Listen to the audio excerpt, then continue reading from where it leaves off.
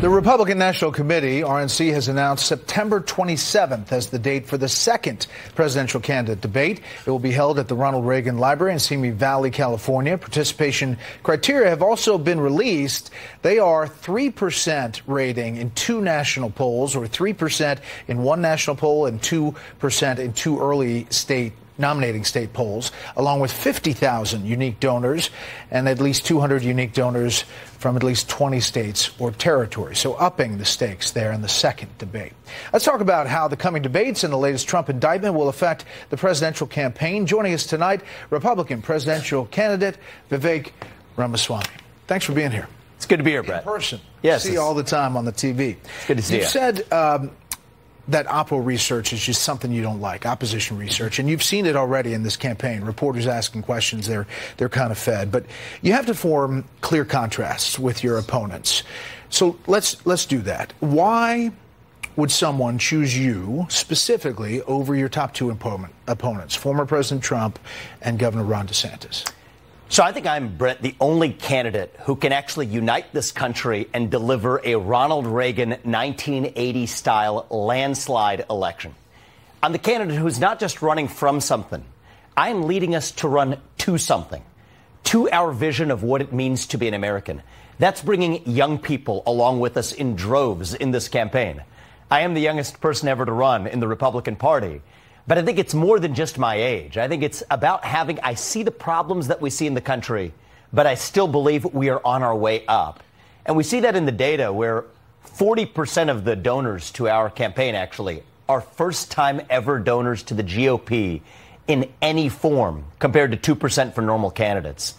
And I do think it's important that we deliver a landslide, not a 50.1 electoral margin this time around.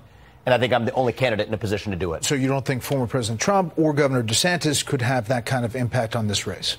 I think either of them can beat Joe Biden. I want to be very honest about that. I think many Republicans in this race can.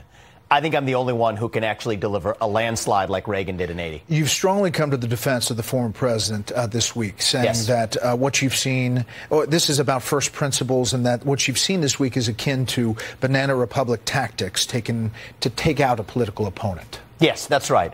I've read each of the indictments before I form my judgment, but I believe each of these indictments, Brett, reek of politicization. I'm now polling third in the Republican primary. It would be very easy for me if Donald Trump were eliminated from competition. That is not how I want to win this race. I want to win by convincing the voters to vote for me because we, the people, determine who leads the country. That's the American way, not the federal police state eliminating the competition. You read the indictment about January 6th and what the president did or did not do there. But after the events of January 6th, 2021, you sounded different. You wrote in your book this, quote, "It was a dark day for democracy. The loser of the last election refused to concede the race, claimed the election was stolen, raised hundreds of millions of dollars from loyal supporters, and is running for executive office again." 6 days later, you tweeted this: "What Trump did last week was wrong, downright abhorrent, plain and simple. I've said it before, and I did so in my piece." So did anything change from that time to this time?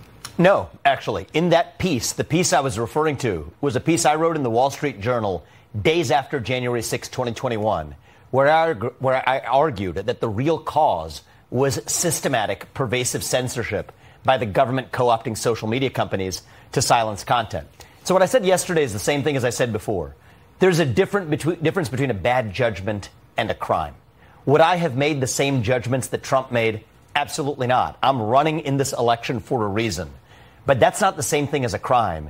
And my rule of thumb is if you're going to bring a case during an election against a prior U.S. president, it better darn well not be an untested legal theory that was made up on the fly.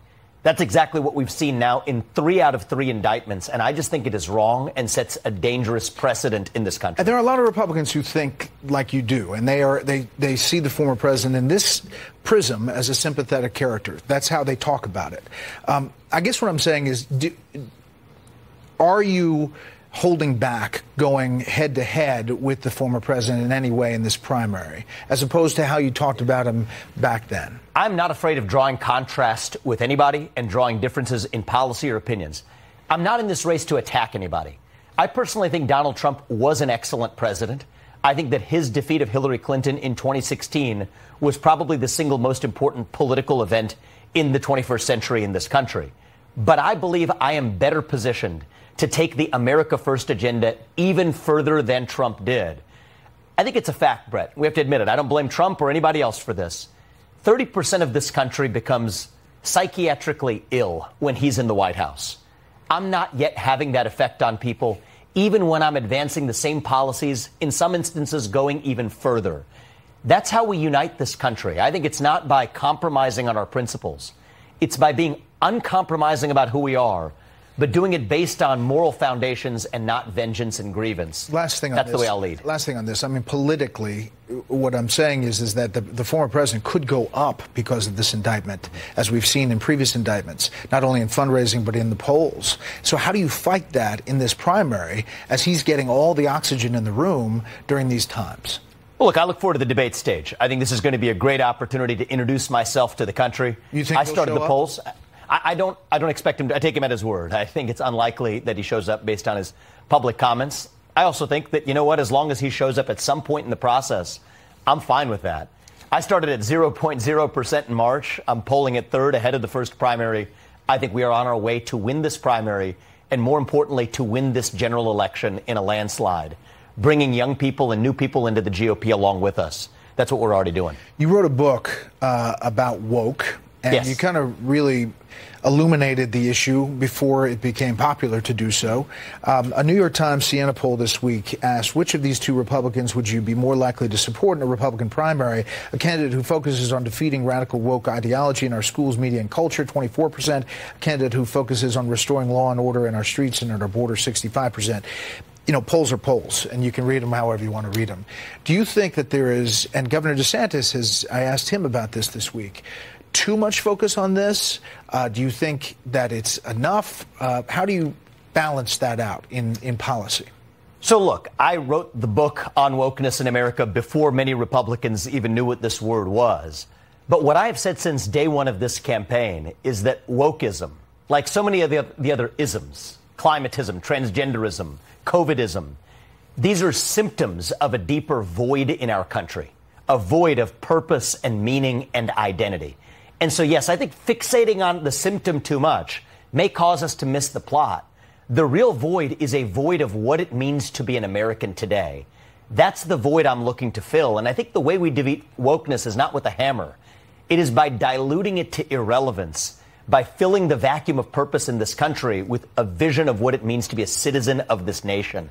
That's my approach in the campaign, and I think it's a little bit different than some of the other candidates. I want to ask you about something you said in an interview over the past day or so. Take a listen. I don't believe the government has told us the truth. Again, I'm driven by evidence and data. What I've seen in the last several years is we have to be skeptical of what the government does tell us. I haven't seen evidence to the contrary, but do I believe everything the government told us about it?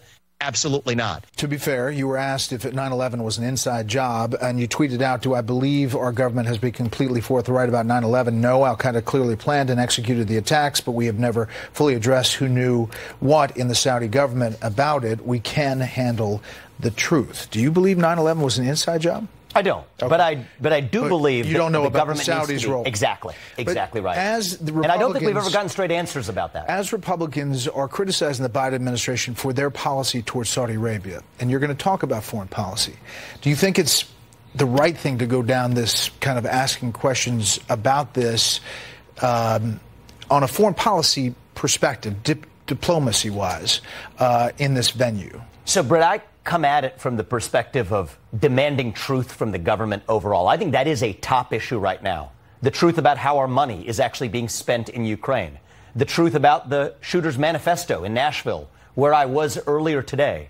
A government that pledged to release that manifesto, but which has not. The truth about the COVID-19 lab origin. So for me, I'm not actually, this is the first time I'd actually talked about the 9/11 issue. And you were asked about it, to be fair. I was asked about it directly. But this is part of the broader spirit of this campaign is we live in a moment where the government tells us we can't handle the truth. Actually, I believe we, the people in this country, we can handle the truth.